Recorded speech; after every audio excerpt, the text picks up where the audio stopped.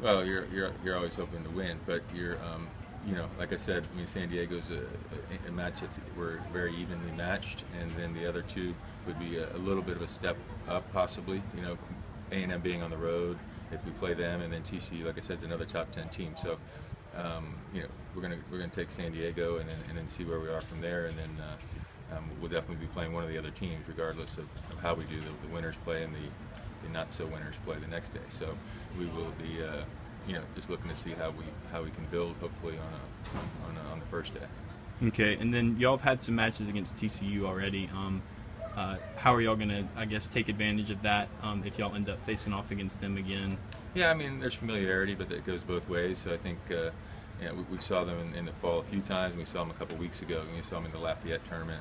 You know, Tam had a good win, but I don't think any of the matchups that are expected are people that have played each other currently. But we've seen them, they've seen us, so I don't think there's an advantage either way.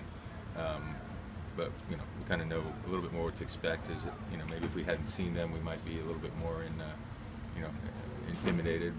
But you know, these guys kind of know what's out there.